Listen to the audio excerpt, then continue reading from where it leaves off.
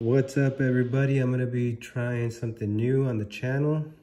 I know it's been a while since I've posted, but I decided the other day, or had an idea the other day, that I could start doing analyses of matches, even though I haven't posted my 7 steps to a wrestling match video yet. I wanted to do that first and then start doing these, because then, you know, you'll know what the steps are when I refer to them. But I just haven't gotten around to it. I recorded like half of it. So I've got like maybe 45-50 minutes of it. And then the camera stopped because my phone didn't have enough memory. So, but I finished the whole thing. And then I realized afterward that it only recorded like the first 5 steps. But anyway, I'll be getting back to that and finishing that soon. But I wanted to start doing these analyses of these matches because I love talking about this kind of stuff, so I wanted to share my knowledge. I'm gonna do Black Tiger 2 versus Taka Michinoku. I'll be going over, you know, the technical breakdown of what's going on in the ring, what steps they're on, how I can tell. So here we go. All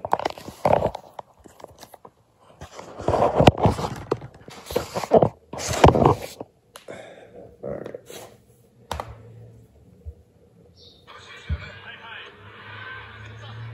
Yeah, so the match started. Let's see, the match starts with, we're gonna go with step 1 here. Step 1 is skipped.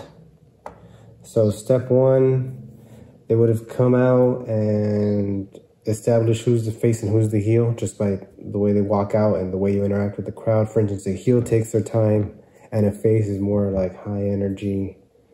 They don't really take their time unless like it makes sense, but if they're just coming out, you don't know who they are. Like if it's a brand new, say you're wrestling, because you know these videos are for professional wrestlers or aspiring professional wrestlers. So I'm either speaking to fellow professional wrestlers and you can relate with me on what I'm about to say, or you can be like, no, you're completely fucking wrong, dude. Or if you're learning, well, this is just another perspective to help you on your journey. Good luck, by the way. So in the beginning, if you're wrestling and nobody knows who you are, and you're the face, you're most likely going to come out more high energy. You know, you're going to be happy, you're going to be clapping, tagging hands, or you're going to be capturing something that the crowd just wants to express, and you're doing it for them. You represent the crowd. So typically, though, a face, if you go to like a local show and it's the curtain raiser and the first guy that comes out is probably going to be the face, and it's a new guy that's never wrestled before, like it's his first match, let's say, one of his first few matches, and you're just there, nobody knows who he is. So he comes out, he's most likely about to come out high energy and like, hey, and yeah, and clapping and tagging hands and, you know, kissing babies, all that jazz. And then the heel would come out and completely not care about anybody and be all about himself. Anyway, so they didn't do that. Here, it looks like the match is already starting. They're already in the ring. I'm assuming that Black Tiger, in Japan, they do a lot of stuff based on nationality. They're very nationally proud. So I'm assuming Taka is the favorite. So I'm going to treat him like the face. But here we go. I'm going to play the match. All right, so they're in step 2 now, which is the shine. So whoever's the face, if they're going by traditional model, the face is about to out-wrestle the heel. But maybe not. I might have missed it. There might have been a cutoff there. I didn't see if Taka got the first move. Hold on, let me rewind it. Because I'm assuming Black Tiger is the heel. Sometimes they also just skip the shine. That's, if you had to take out one step, that's the quickest one you can take out. Yeah, so no. So it looks like Black Tiger gets the upper hand first. Then he comes back, yep.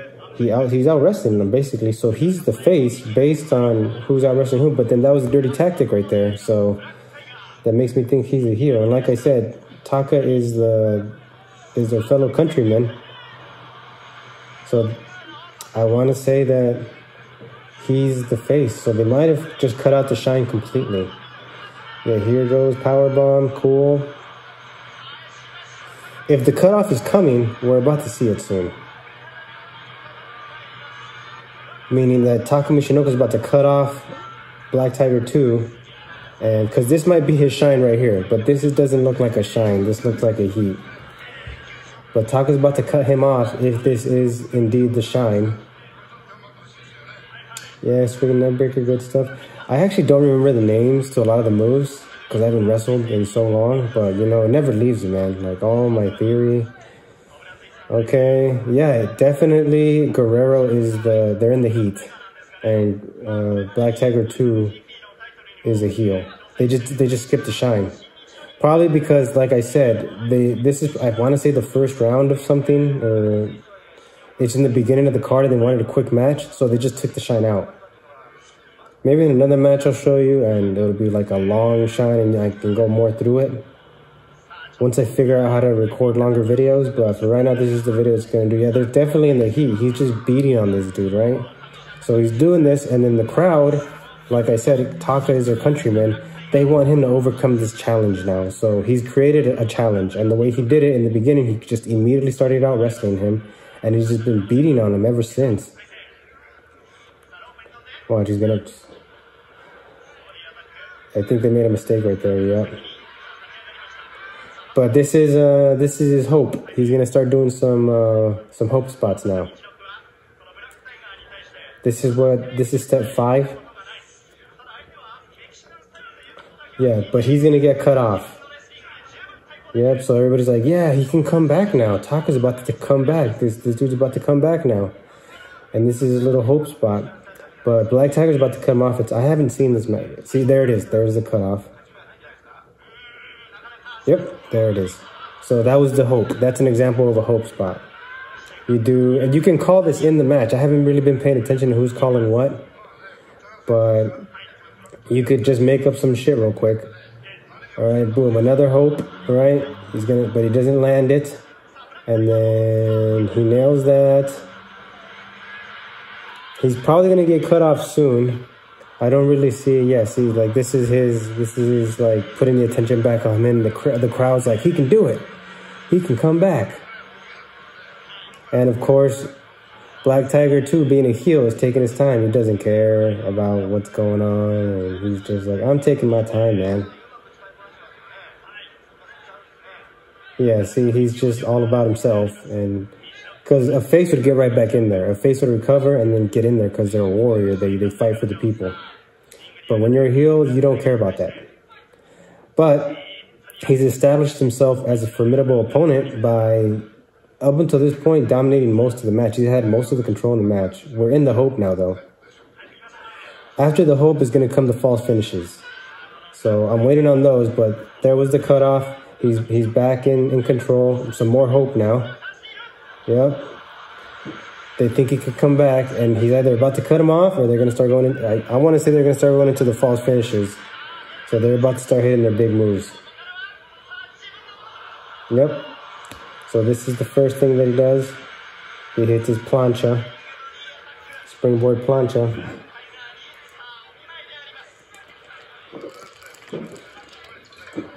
Yup. Sell. I gotta be honest with you, once you know what you're doing, it's all selling. That's all that it is. If you know what you're supposed to sell and when to sell it and how and the order of it, that's all that it is, man. It's all selling. All right, so there's another semi-cutoff. No, the hope spot continues. But these are the false finishes now, though. They're going to start hitting their big moves where you think the match could end. Big move. Yep. Hurricane Rana, big move, man. Well, actually, it was a Frankenstein, a big move. Yeah, reversal. He's going to hit a big move now. Nope, he does it. Yo, yep, there it is. Possible and nope. Typically, at least in the United States, the referee's count begins to pick up during the falses. Big move, right? Because they're in the falses. They're trying to end the match now. You saw how it went. Heat. Oh, that's the end, man. Oh, man, he got me. I thought that was the finish. I for sure thought that was a dolphin splash. I thought that was it, man. But that's what the falses are about. So you're seeing that. So when you're doing your matches, you can see where to put those. Imagine they started the match like this, you know, because sometimes people do stuff like that. I used to do that when I was new. My matches were all climax. It was just big move, big move, big move, big move. It just doesn't make...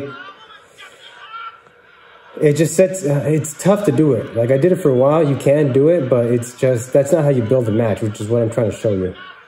Ooh, big move. Not gonna get it though. Nope. Not spectacular enough to end the match, really. Here we go. He's gonna go for another one. Oh, wow, but he gets cut off. So yeah, these are the false finishes. It's like a bunch of hope. It's going back and forth. It's a seesaw battle, as Vince McMahon used to say. Boom. Oof, man, brainbuster. No, he didn't get him. But see how he's kicking out? Like, it's more dramatic because these are the falses. Because this is the part of the match where you think the match could end at any moment. Going for the tornado DDT. Yep, got it. Oh, man, that's it. Yeah, he got him. I mean, he could have fooled me, though. So that was, there really wasn't a comeback. They cut out the comeback, and they cut out the home spot. But they had to, because it was a shorter match. But maybe in another match, we'll see someone actually do a comeback. And so there, I will say that there they were kind of like, now that I'm thinking about it, they were like in false finishes, false comeback type of thing. But it was really just falses. It was just a bunch of false finishes. They didn't do the comeback spot, which is like the Hulk up, where you're like, and the guy comes back. And then you either let the guy take it home and hit the home spot and end the match, or you do a swerve and the heel cuts him off one last time.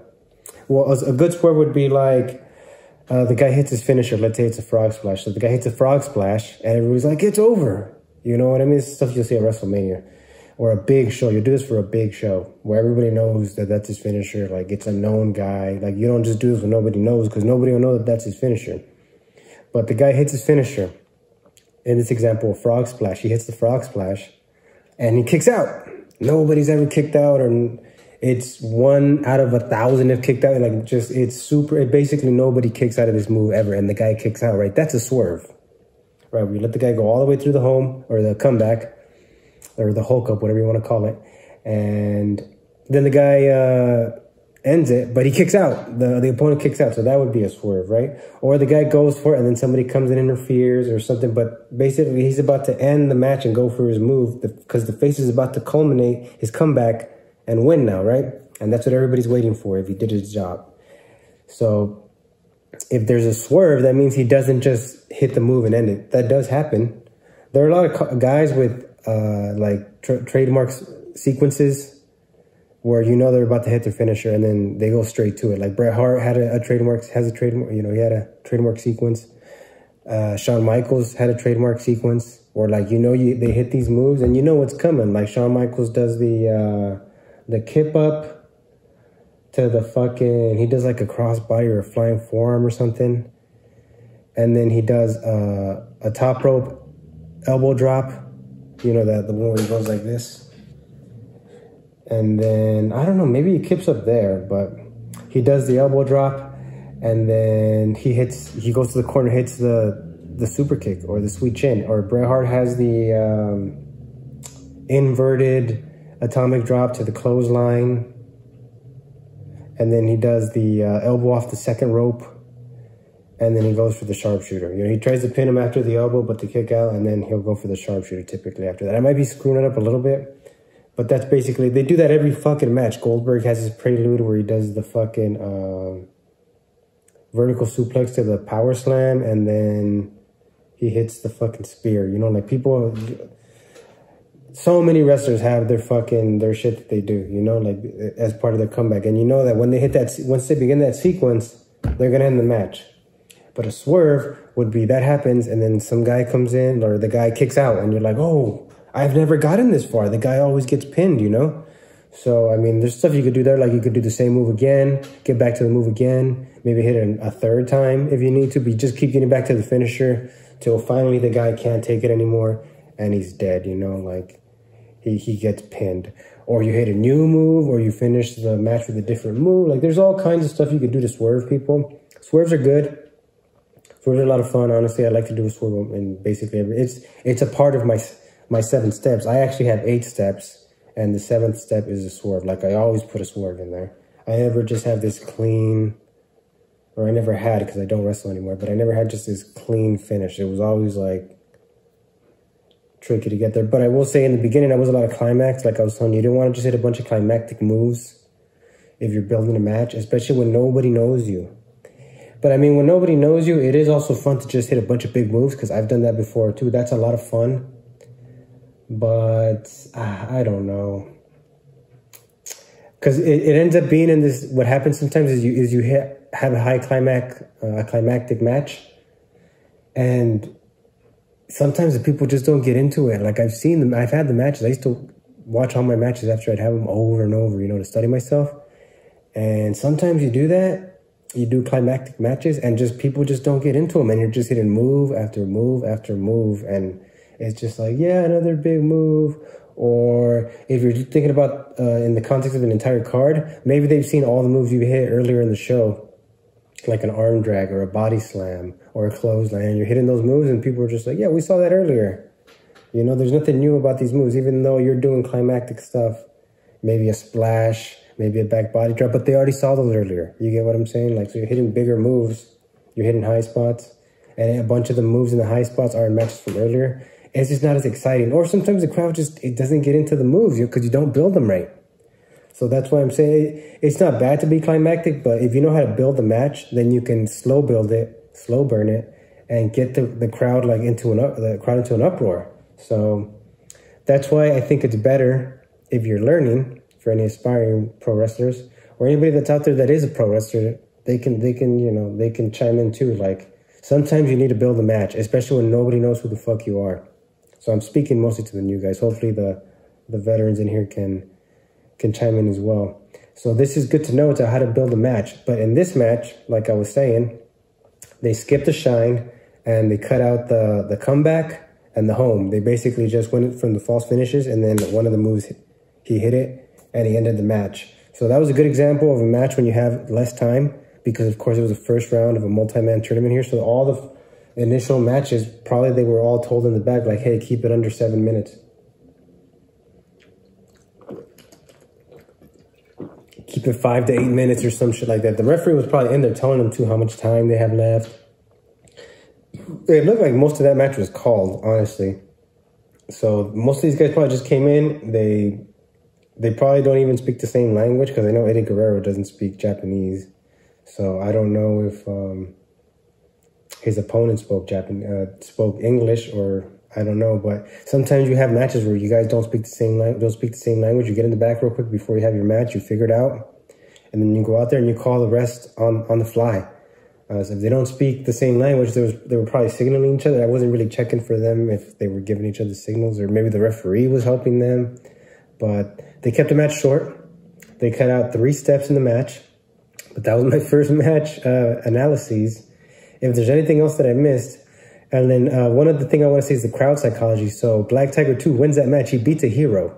So most likely in his next match, whoever's on the other side of the bracket, I'm not looking it up right now, but I'm assuming that on the other side of the bracket, the guy he faced was also another hero that won his match, and Black Tiger's about to either take him out or lose to the hero. But that's what I'm assuming. It's probably since he won his match, and the match is going to determine who he faces next, it's probably a good guy.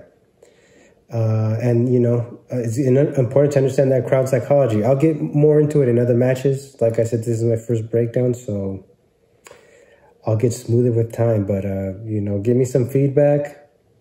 It'll help me make better analyses in the future, because I know what you guys want to hear. Maybe I didn't say something you wanted to hear about, or maybe you're like, tell me more about that thing right there or whatever. I'll respond to any comments as they come in. And I'm going to get on finishing that 7 steps video hopefully soon. I think I'm going to maybe do it after this video.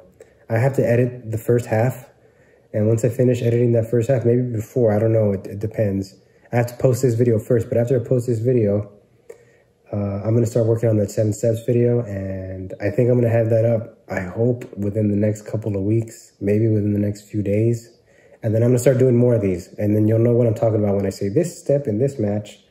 Or I don't know, leave in the comments, do you even want me to make that video? Because I could also just explain the steps by doing more of these analyses. And that means I don't have to edit the the video, and I could just get around to that when I get around to that and do it little by little. But I can knock out these matches all day. Like, I could just put on another one and then another one and just edit it up real quick, sync up the videos, and then post another one. And you can learn when I talk about each step during each match, how the steps work. Let me know. It's Catch Canister signing out. Y'all are going to be, one of you out there is going to be the greatest of all time. And one day I'm going to start my Fed, and I hope somebody comes to me and is like, oh, I used to watch you on YouTube and I want to wrestle for you. Like, I'm going to love it, man. I'm going to love it. My pro wrestling federation is going to be called WAR, Wrestling Alliance Republic, whenever I get it up and going. I hope to start it in Hawaii because there aren't really any Feds out there, and on the Big Island, maybe. But yeah, I'll keep making these videos. I'll get to that 7 steps when I can. Maybe it'll come out next, or maybe I'll get around to it when I get around to it. But I'm gonna start doing these shorter matches. Once I figure out how to use my computer, I'll start doing longer matches, like 30 minutes, and I'll talk you through the whole match and everything I see. And I hope you can learn. For anybody out there learning about how to become a professional wrestler, I'm gonna show you. Explain it to you exactly how to do it with plenty of analysis. I've been looking on YouTube and I don't see anybody out there doing videos breaking stuff down. It's everybody's has like fan channels, which I'm a fan too, but this will help actual people trying to learn how to actually perfect the craft and become a GOAT. So I'll see you guys in the next video. Peace.